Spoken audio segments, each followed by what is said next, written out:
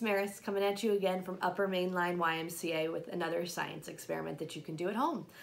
Today we are going to make Oobleck, which maybe you've heard of, maybe you haven't. It's one of my favorite things to make. All you're gonna need is a bowl, a spoon, a little cup of water, and our main ingredient, cornstarch.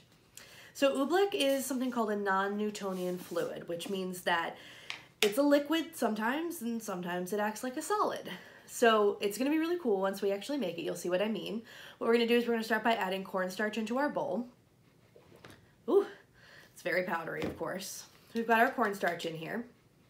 You don't need a lot. Actually, I think I have a little bit too much in here. So I'm gonna take a little bit out and put it back in. Start with a little bit and then see what happens, because sometimes you might need a little bit more to make the mixture the right consistency. So make sure you have a little bit of extra cornstarch just in case you need to add some more to kind of even out the balance. So from there, all I'm gonna do is add water, and I'm just gonna do this a little bit at a time because, again, like I said, if I add too much water, it's not gonna work. So I wanna make sure that I go kind of slow. I'm just gonna pour some of my water in and mix. The thing about this is that it's gonna be really hard to stir. That's kind of part of what happens. So don't be concerned if it is really challenging to stir. If you're finding that it's hard to stir, you might be at the perfect point to be able to play with it. So I'm getting there right now. It's almost gonna look a little bit like glue, and it's gonna act a little bit sticky like glue, but it is pretty easy to clean up. So although I say it's sticky like glue, it's really not too bad. So I've made mine pretty good, but I do need to add a little bit more. Like I said, remember, it does sometimes take a little bit more of the cornstarch to make this really work. So I'm gonna mix that in. Now we're getting somewhere. So it's really gonna start looking, I'll kind of show the camera here.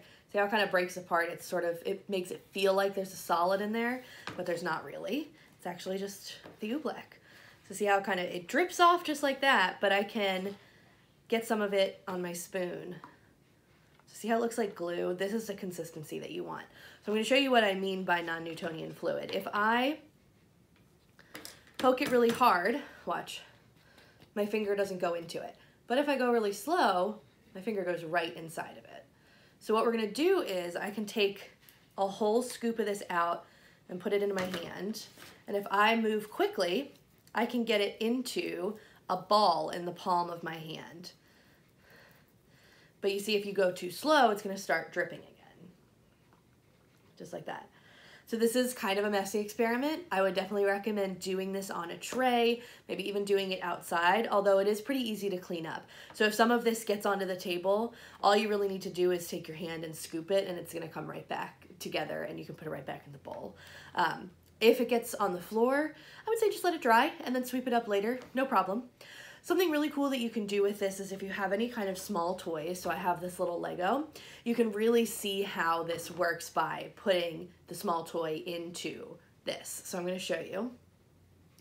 We're gonna drop this gal in, and she should slowly, slowly sink.